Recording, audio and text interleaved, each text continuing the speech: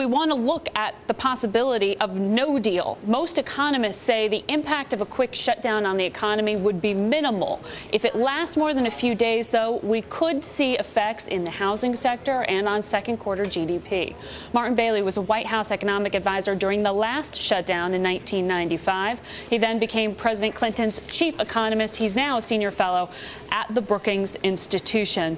Welcome to InBusiness. In reading your concerns, it sounds like you think we don't have an accurate read on just how much of an impact we're talking about in the broader economy.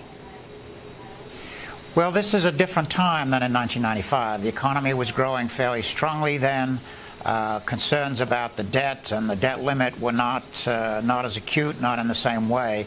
We have a recovery that's much more fragile now, and financial markets, global financial markets, are also much more fragile. There's a lot going on in Europe, as you know, concerns about sovereign debt there, so that if we start getting to the edge on the debt ceiling, I think we are playing with fire. It's not that I think we know that we're going to run into serious problems with this, but we're getting awfully close to the edge, awfully close to the flame, in fact.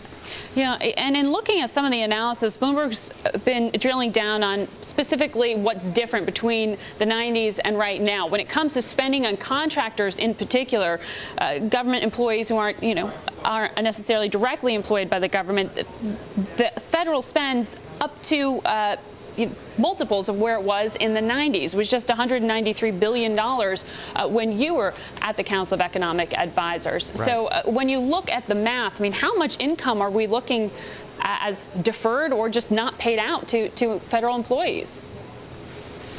Well, I don't have the exact figure. It knocked about 1% off the one quarter GDP back in 1995, but most of that came back the following quarter. So it was not a big deal at that time. But it certainly could knock a percentage point if we had a 3-week shutdown. Fewer government workers involved maybe, but more contractors, so it's split a little bit differently between the private and public sectors.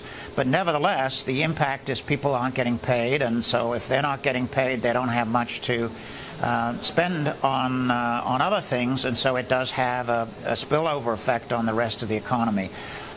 So, you know, I think we can hope for the best if they can work out a deal in a fairly short period of time, or have that 1 week extra to get a deal, as you mentioned earlier. That could deal with the problem. But if it drags on, and it does seem like politically they're really butting heads on this, there's a lot of disagreement between Republicans, particularly the younger Republicans, and the White House and the Senate. So I think there's going to have to be a little bit of bloodletting before they're going to agree to a compromise. You know, the financial markets seem to be shrugging this off. The bond markets don't seem to be reflecting the risk that I hear you indicating. Talk to me about the importance of these budget negotiations in terms of setting the tone for the next 1 to 2 years to come in Washington. Well, I have said there could be a silver lining coming out of the struggle, that investors are seeing that Congress is now really taking seriously that we've got to do something about the deficit. Now, many people, you know, Ryan has proposed his plan. A lot of people say, well, it's too draconian, but at least now we're starting to talk about the fact that we have these huge deficits and something's got to be done about them. So that is possibly the silver lining, that we're starting to take the longer-term problem, or the 2-year, 5-year problem, much more seriously than we were before.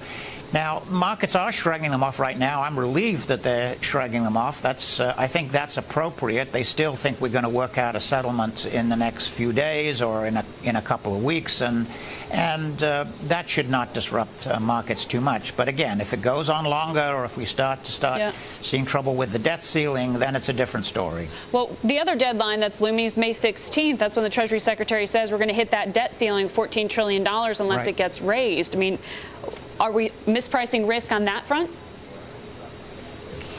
Well, I think everyone believes that the Treasury will ultimately honor its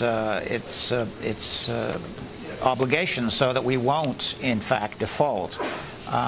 But it is going to create a certain mess. It's going to create a certain circus atmosphere. And, of course, we're very reliant on foreign countries to buy our debt who may not understand all the intricacies of the fight within Congress, and they may start getting nervous. So basically, I think it will be all right, but there's always that risk. And we're not at a time when we really want to take extra risks. That, I think, is the concern. All right. Mr. Baily, thank you so much for your time and for sharing your experience.